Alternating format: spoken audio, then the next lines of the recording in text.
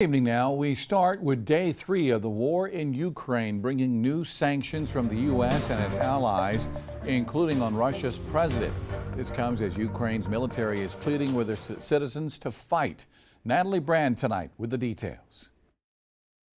As Russian troops rolled into southern Ukraine and unleashed air attacks on the country's capital Friday, the U.S. and European allies sanctioned Russian President Vladimir Putin himself, as well as his foreign minister and members of his national security team. What we are hoping the world takes away from this is the unity through which the United States, President Biden, is working with our European partners and allies.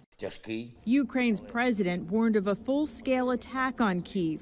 He said the country's destiny is being decided right now. Lawmakers across both sides of the aisle have called for additional defense aid for Ukraine. The Pentagon says the U.S. will continue to provide assistance as well as support to NATO, which has now activated its response force for the first time. There's a historic nature to all this. This is the first time that the alliance has employed these high readiness forces in a deterrence and defense role. The United Nations Security Council voted Friday on a resolution condemning Russia's attack on Ukraine, but it was vetoed by Russia. Responsible member states do not invade their neighbors. They do not commit violence against their neighbors just because they have the ability.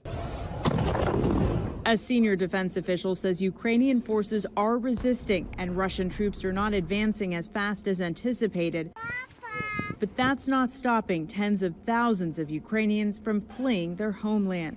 Natalie Brand, CBS News, Capitol Hill.